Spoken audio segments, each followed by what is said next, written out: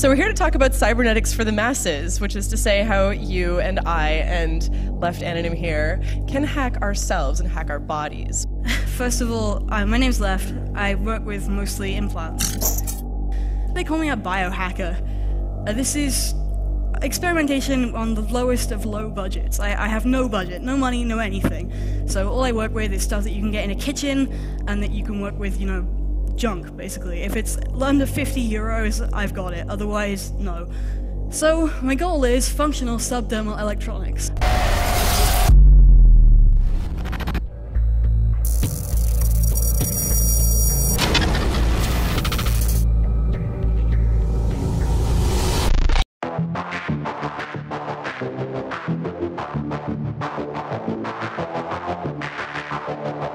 Welcome to the secret world of biohacking, a small underground movement that sees its members taking cybernetics and custom evolution into their own hands. The field of cybernetics and human enhancement is mostly dominated by academics and corporations, but the biohacking community, or grinders as they're also called, are making their mark.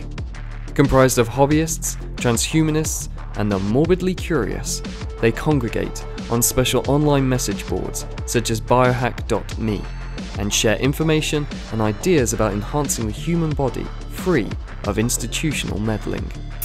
Biohackers are able to source components and supplies for cybernetics online using various websites, including some that have sprouted up over the years to cater for this niche but growing community.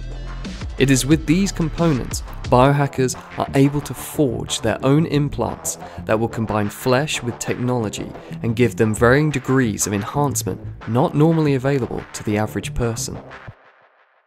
I'm Kevin Warwick. I'm Professor at both Coventry and Reading Universities. I'm also known as Captain Cyborg, a name that was given to me probably because of my implant experiments, which I've done a number of over the years. Professor Kevin Warwick is considered by some the forerunner of the biohacking movement.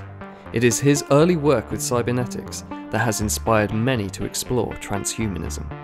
The first implant I had is an RFID, radio frequency identification device, which was implanted in my upper left arm, and we got it linked to the computer in my building at Reading University, so as I moved around, the computer knew where I was, so it opened doors for me, switched on lights, said hello when I came through the front door, and it was really just showing at that time that you could have an implant like this. I was the first human to have an RFID a long time ago, but I moved on from there to having what's now called a brain gate. This is 100 electrodes, which was fired into the nervous system in my left arm to link my nervous system with the computer and then onto the internet.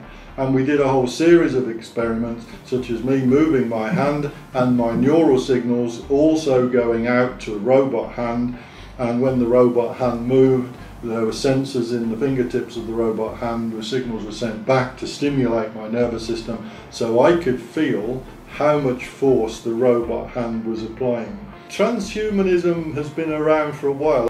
I take it as being, you're taking a human and you're linking them integrally with technology. So they're no longer just a human, they're part human and part technology. So I don't really count people into that who are riding a bicycle or who've got glasses and things. I think that's the technology is separate.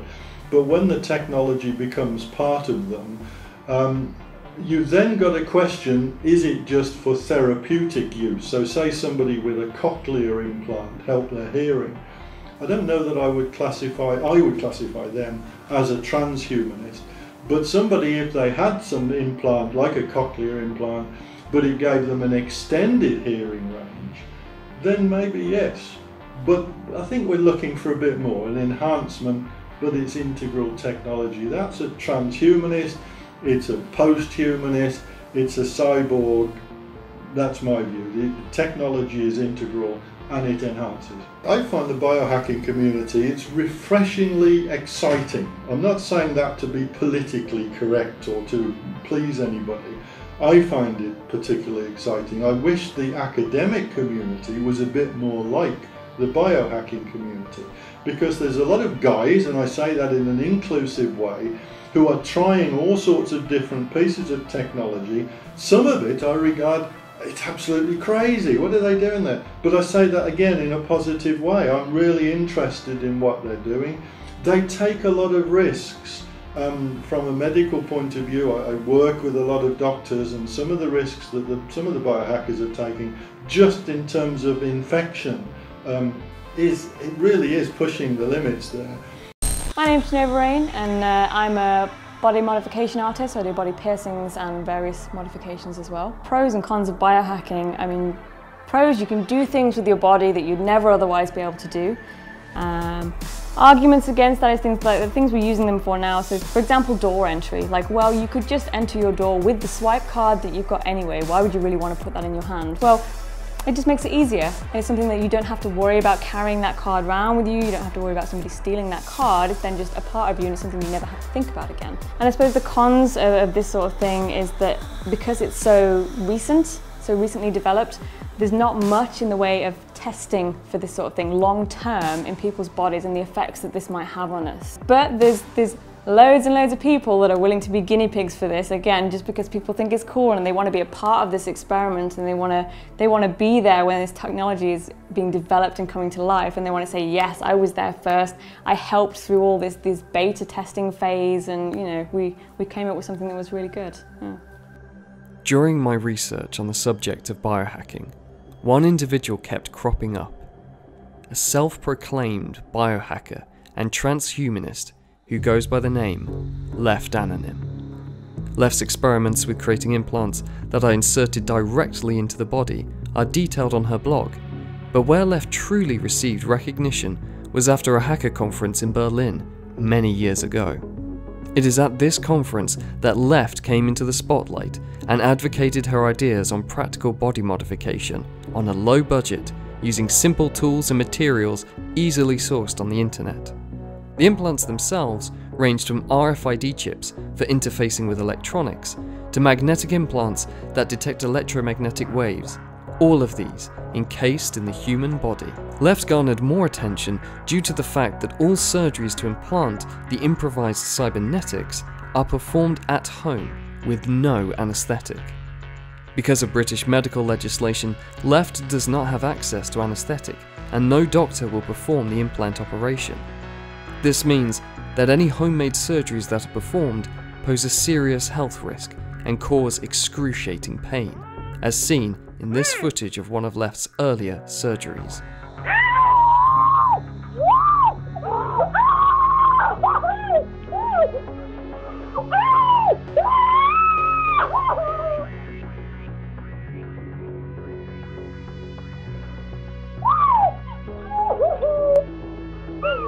Lepht's radical thoughts on DIY implants have made her a divisive figure in the transhumanist movement. Some consider Lepht reckless, while others consider her a pioneer, someone bringing the cyberpunk ethos to life. Because of this, Lepht has gathered a small cult following online, and has even been the inspiration for a graphic novel. Lepht's passion for cybernetics and biohacking started while she attended university. Lepht was at the top of her computer science class at the University of Aberdeen. It is during this time she started experimenting on herself and documenting her efforts. But Lepht's health declined while at university, forcing her to remove herself from the course, reluctantly leaving behind a promising career in computing, and updates on her blog became sparse. Over time, she became withdrawn. However, Lepht has started to re-emerge from her depression, making media appearances and spreading ideas about biohacking. She has granted me an interview and a chance to get to know the infamous biohacker. I first got involved with transhumanism when I started university. I'd started a computer science degree and I was really interested in this philosophy. It really spoke to me. So I started reading around it, and I read the Wikipedia page, and I realized that a lot of people who were involved in it were involved in a kind of really theoretical sort of way. People were writing books about how they thought the future would look, and you know, there were a lot of futurists and a lot of theory, but there wasn't very much practice. There weren't very many individual people doing any kind of experiments. So I just sort of wanted to get involved with that by myself. I wanted to contribute some kind of practical research to it. The implants I have some magnetic nodes, which are for sensing electromagnetic radiation. Various devices that you'll find around, electronic devices, give off electric fields, and that's what these are for. They sense it, they let you feel it as a sort of tingling sensation. I've also got an RFID tag in here, which is a little microchip that lets various machines equipped with a reader recognize which chip it is uniquely. So you can do things like, I had a keyboard for a while that wouldn't log on to a computer unless my particular tag was present. So I was the only person that could use the keyboard because nobody else would have the same unique tag. These in here, this lump you can see here, that's a set of test implants. They're in there just to see if my body will reject them or not. They're a long-term experiment. The magnetic nodes, they let you sense the electromagnetic fields around you. It's a whole new sort of set of sensory input that I had never had before I had these implants, and it's fascinating to see what kind of devices give off what kind of field and how strong they are, how far away they are. The cons of these ones are that because they're little magnets, there's certain equipment that I can't go near anymore. An MRI scanner in particular in a hospital that is powered by a giant, incredibly strong electromagnet, so it means that I couldn't go anywhere near it when it was working. If I did, it's not like my hand would just be pulled towards the magnet. They would be ripped out of my hand. It would be horrible. So you have to wear a medical bracelet that says you can't go near an MRI, just in case something happens to you and you've been taken to hospital and scanned without them knowing that this was in your hand. The substance that they're made out of, neodymium, these nodes, is a rare earth metal, but it's not actually compatible with the human body. If you just put a raw piece of neodymium inside your finger, it'll degrade. It breaks down, the body starts encasing it in scar tissue. You can see that happen with one of mine here. This is my only failed experiment here, where I didn't use the right kind of coating, and the coating broke down, the body got through to the neodymium, and it started. That's why there's this big lump, because it's encased in scar tissue inside, so obviously the node doesn't work anymore. But that's what bioproofing is there to prevent. One of the things I use for bioproofing is a moldable kind of silicon putty called sugru. It's meant for repairing tools and stuff, but it's very useful. I found that it makes a really good coating. Silicone is completely impermeable to the body. It doesn't react to it, doesn't care that it's there at all. I do a few tests before I put something into, like, underneath my skin, and one of the best ways to test this beforehand is I test it with bacon. And if you think that something might degrade inside the body, one of the best ways to find out whether it will or won't is to get your little piece of whatever it is you think might degrade and roll it up inside a piece of bacon, and then put it in the fridge and just leave it there for as long as you can. I've had roommates who have suffered through rotting bacon in the fridge for weeks and weeks with bits of metal inside, but if it degrades inside the bacon, then the likelihood is that it probably will inside your body and you shouldn't put it there. For the surgery that I do at home, most of it is in preparation. I try and make everything as sterile as I possibly can. You have to be so careful with killing germs.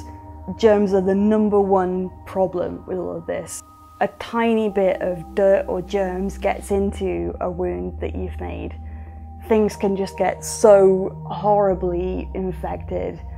At the first implant that I ever did, I left the wound open too long and it got incredibly infected.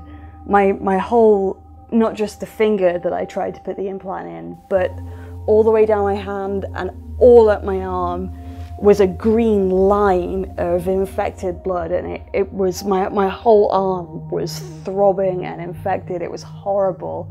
So for any kind of surgery that I do, the first thing I do is get a flat surface that can be properly disinfected and scrub it down with bleach.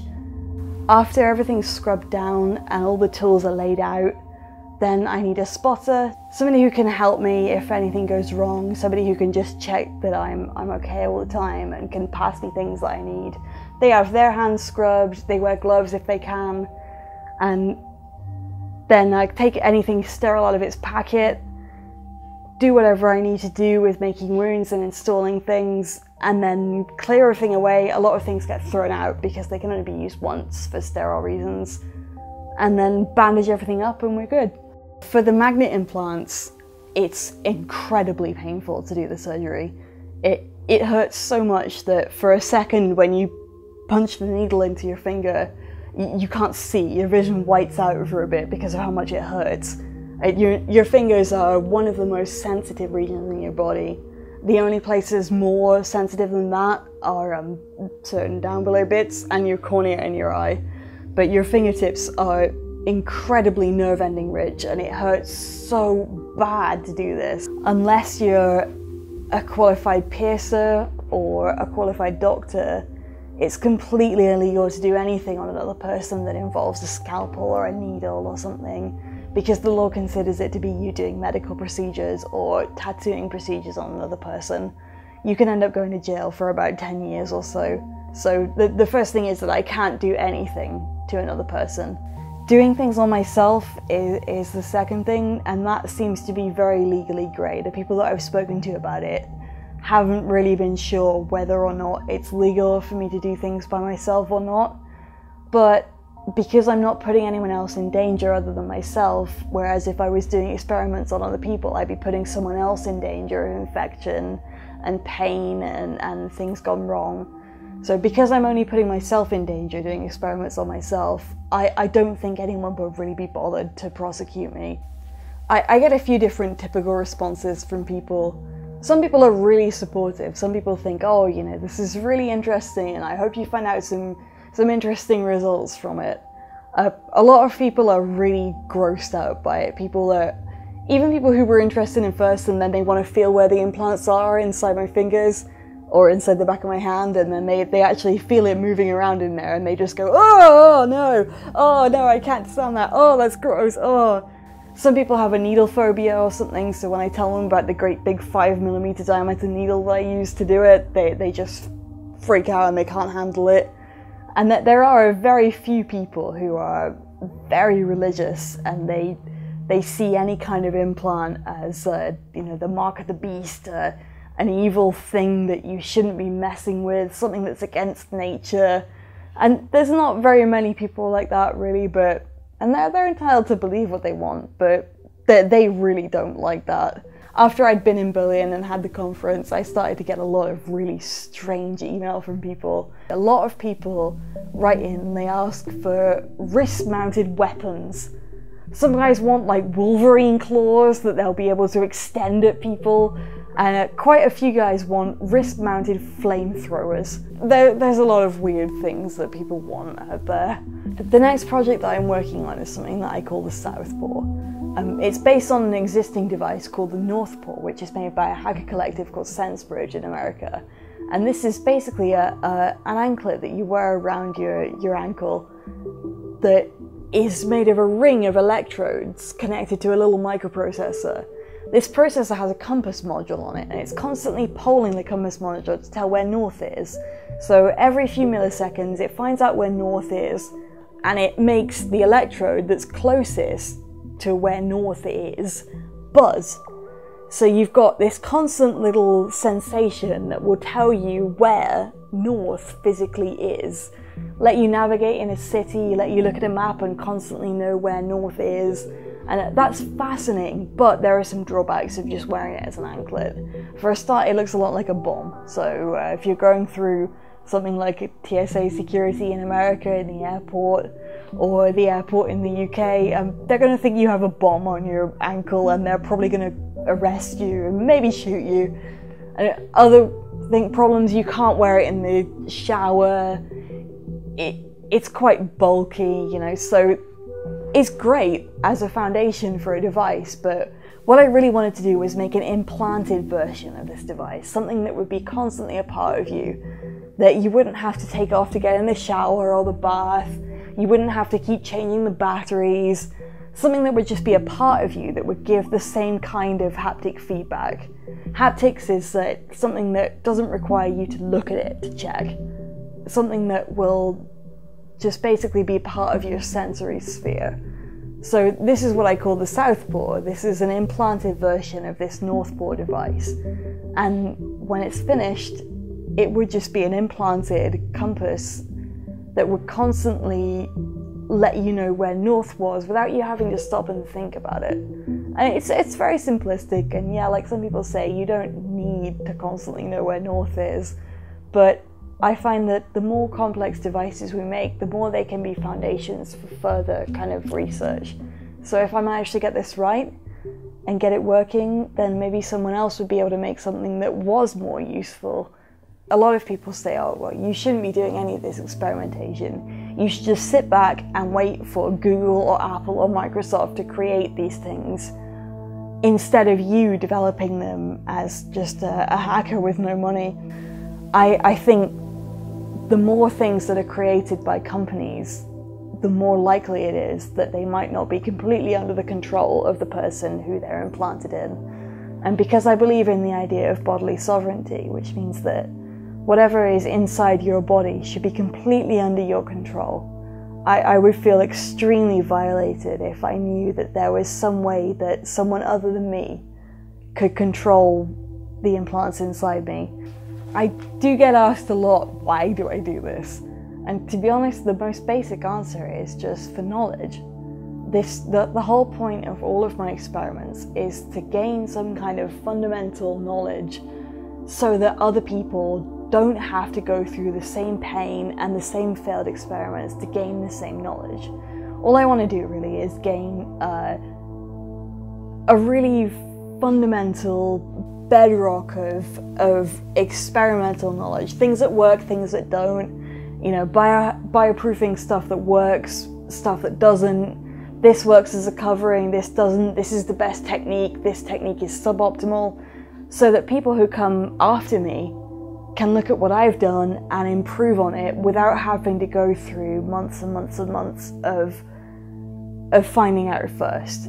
If I die and all I've done at the end of my life is contribute this kind of basic knowledge to biohacking, then to be honest, I'll be happy, because the major point of me doing all of this is to get knowledge so that other people don't have to go through the same pain to get it. I think biohacking, the cyborg, transhumanism, is like a new continent where we just don't know what's on that continent. We're just sketching around the edges at the moment. And it's through experimentation that we will find out about it. So I think try and be as safe as you possibly can. But if you want to find out whether it's going to work or not, have a go with it. But let me know what you're doing, because I'd like to find out from a more academic point of view that we can all learn, and future biohackers possibly can learn from it. I'm pretty confident biohacking is going to go worldwide. I think once there's enough viable applications for the implants that we have, once there's enough functionality behind them, I think easily, once that ball starts rolling, I think it's going to pick up really, really quickly. I think even within the next 5 years, we're going to see this explode in a big way. My time with Lepht was interesting, but I felt that I had just scratched the surface of biohacking. There is a whole community of grinders who look out for each other, share ideas, and are constantly pushing the boundaries of self-modification. Whatever the future has in store for Lepht and her experiments is uncertain. But what is certain is Lepht's desire to explore the boundaries of self-modification.